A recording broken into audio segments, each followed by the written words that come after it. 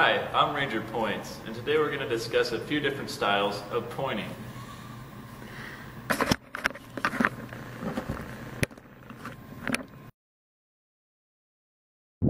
Here's some tips and tricks. One thing that's important is to properly stretch your fingers. You want to make sure that they stay limber.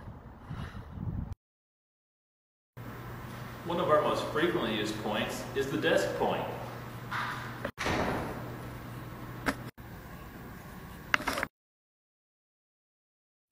Once you become more comfortable with the basics, you can incorporate objects into your pointing.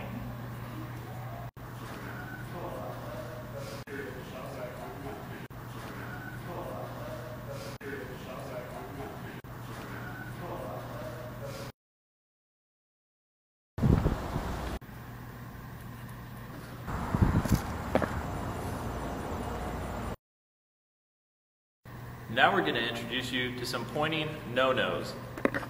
One thing to avoid is pointing at people, especially visitors.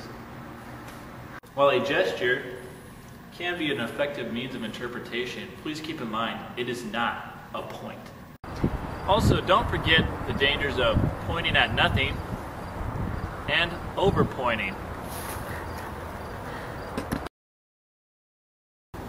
Stay tuned for future videos where you'll learn more advanced pointing techniques, including the slap point, behind the back point, and through the legs pointing.